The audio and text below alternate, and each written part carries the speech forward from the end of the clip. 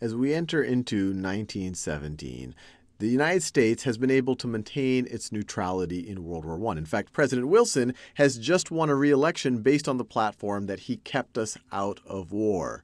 And to a large degree, he was able to keep the U.S. out of war because the German Empire had pulled back from its unrestricted submarine warfare. After the sinking of the Lusitania and how angered America had gotten, they said, okay, we're not going to attack passenger vessels anymore. We're only going to attack things that are definitely British non-passenger vessels.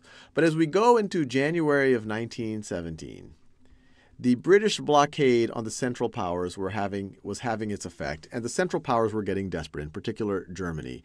And so they were eager to essentially do the same to the British, once again go with the unrestricted submarine warfare. But the Germans knew that if they were to go back to this, that it's likely that the U.S. would enter the war on the side of the Allies.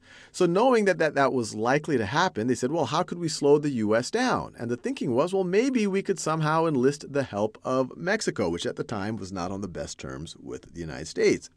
And so Arthur Zimmermann, who was the German Foreign Secretary, the equivalent of the United States Secretary of State, the Foreign Minister, Arthur Zimmermann sends an encoded telegram to the Mexicans. And it's encoded especially because it has to go over lines that are controlled by the Americans.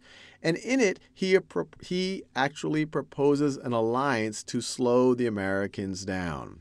So this is what he wrote. So this is the encoded telegram, and then it was actually intercepted by British intelligence and decoded and then shared with the Americans, and then that was also then made public to the American public. And so this is why it's fascinating to actually read this stuff. This is January 1917.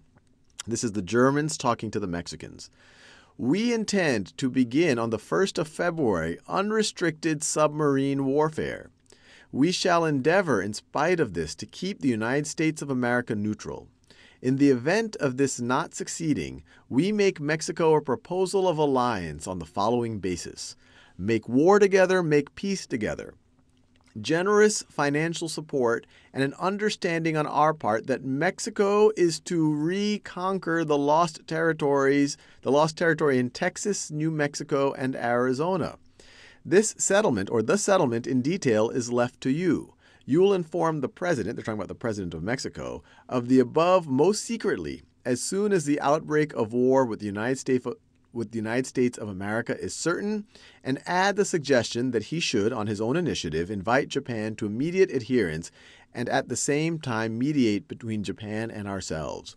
Please call the president's attention to the fact that the ruthless employment of our submarines now offers the prospect of compelling England in a few months to make peace. Signed, Zimmermann.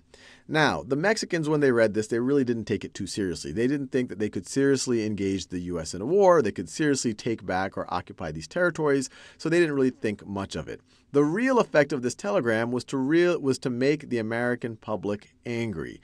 They were going to go back into the unrestricted submarine warfare, and the Germans themselves talk about ruthless employment of our submarines. So when people talk about what were the causes, what brought the U.S. into war, the ones that are typically cited are the unrestricted submarine warfare, the sinking of the Lusitania, the Zimmermann telegram that was trying to get Mexico to somehow get into a war with the U.S. and reclaim these territories. And as we'll see, a few months after this, the U.S. actually does declare war on Germany and enter into World War I.